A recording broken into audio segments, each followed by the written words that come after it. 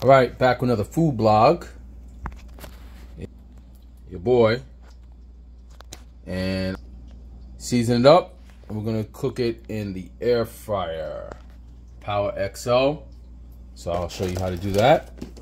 We're gonna use some salmon rub, seasoning blend, Trader Joe's.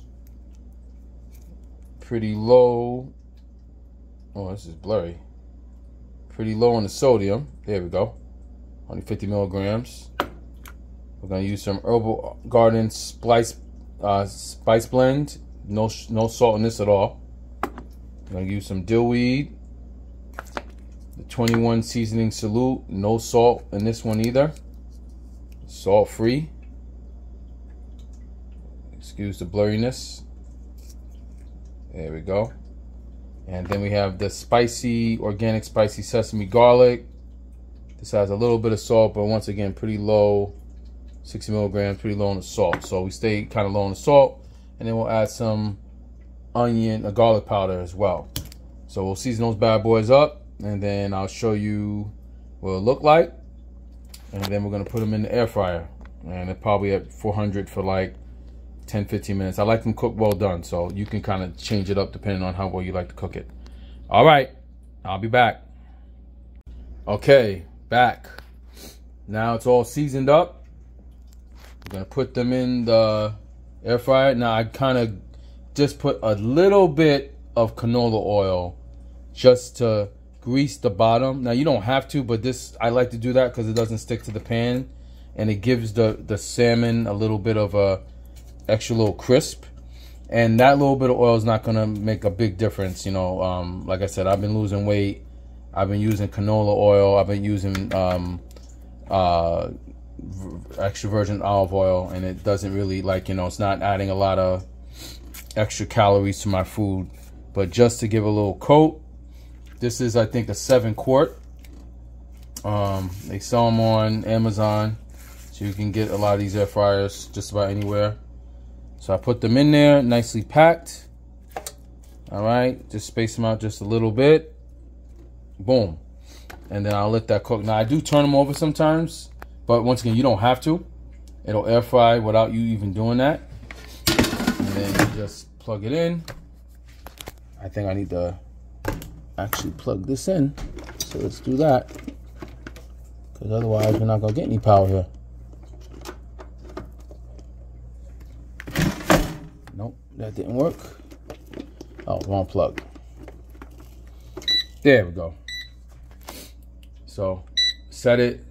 I set it to like 385, 390. Set it for about 20 minutes, and then I check it and hit start, and then it'll run. All right, I'll show you the results when it's done.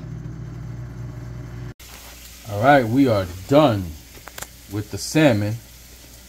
Looking good, cooked all the way through. I'll let Stephanie tell you later how good it is. She's my official taste tester. So, yep, cooked just the way I want it. All right, we're gonna do some more fish in a little bit. All right. All right, so we got some veggies going.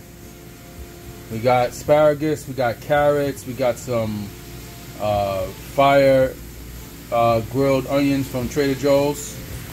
I let it simmer in this with some olive oil, stir it around, and then I'll cover it up, let it cook down for a little bit, and then I'll season it, you know, with a little bit, you know, a little salt, a little pepper, a little garlic. And I make enough to last several meals, so my wife and I can, Stephanie and I can have some variety. So we'll cover that bad boy up and come back to it later. All right, we got some Chilean sea bass. Really good fish. Got it from Whole Foods. They'll skin it for you, so it's nice and clean on front and back. I'm gonna season it. We're gonna do a 5-5-5 method. I'll show you that in a little bit. We'll use some parsley flakes. We'll use some Himalayan pink sea salt and some Chesapeake Bay seasoning. All right, we'll be back with the seasoning results in a bit. All right, we got Chilean sea bass ready. So we get the pan, you put a little olive oil and some butter, let it get hot, and then what you're gonna do is you're gonna put it in for 5 minutes, let it sear, turn it over for 5 minutes. That's what you wanna hear, that's the sound you wanna hear. All right, put both pieces in, 5 minutes. In the meantime, you're letting the oven preheat to 450. So by the time this is done, you do 5 minutes on, then you flip it over, 5 minutes, then you're gonna put it in the oven. And I got like a pan in there ready. And then you keep it in there for 5 minutes, and voila, perfection. All right, I'll be back. Okay, we flipped it over. Now we're gonna let it sear 5 minutes on the other side and then pop it in the oven. All right, be back with the results of that. You can see how brown it is. All right, about to transfer now. So we're just gonna move.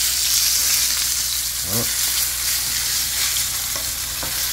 right, let's try to do this again. I'm gonna transfer this to here. Transfer this to here. And then I'm gonna pour this over it too.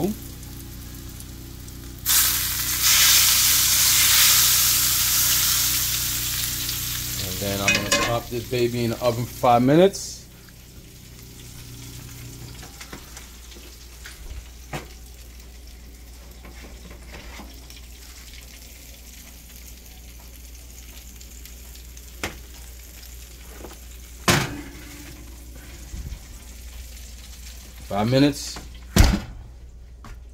And there we go. All right, I'll be back with the final plating. All right, final results. We got the Chilean sea bass, we got the veggies, we got the carrots and the asparagus. Found this in Whole Foods, Zevia, 0 calorie soda.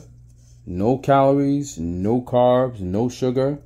Just carbonated water, citric acid, stevia, leaf extract, natural flavors, and ginger extract. Pretty much that's what's in it. And it's great because I don't crave it like I craved soda in the past, and it just satisfies me. It's vegan, gluten-free. It's non-GMO certified, caffeine-free. Love it. All right. I'll post this up soon and enjoy. It was a great, looking forward to having this good, delicious meal, and I'll be posting more food videos. All right, see you soon.